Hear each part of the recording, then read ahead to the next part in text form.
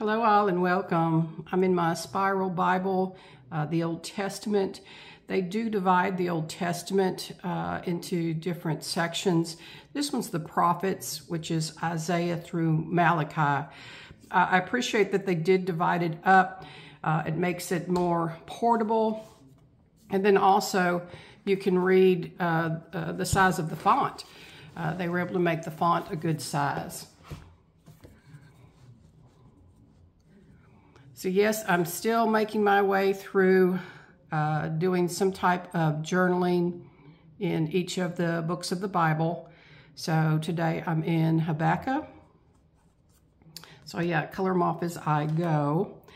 And then I also use this book to get more information about the book as to the author and the date. And I get mine from christianbook.com. So the verse today, chapter 3, verse 18, "Yet I will rejoice in the Lord. I will joy in the God of my salvation." And this is the King James Version. If you are doing verse mapping, then you may want to look at other translations. So the author is Habakkuk, and in the first verse, it says, "A prayer of Habakkuk, the prophet upon Shigionoth." The date was approximately 600 BC. Our world is much like Habakkuk's, full of violence and injustice, but God is still in control. Whether we sense it or not, He's working out His own purposes.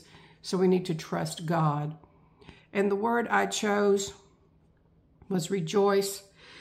It's feel or show great joy or delight, gladness, happiness. So rejoice in the Lord. All right, good people, be kind, and I'll see you next time.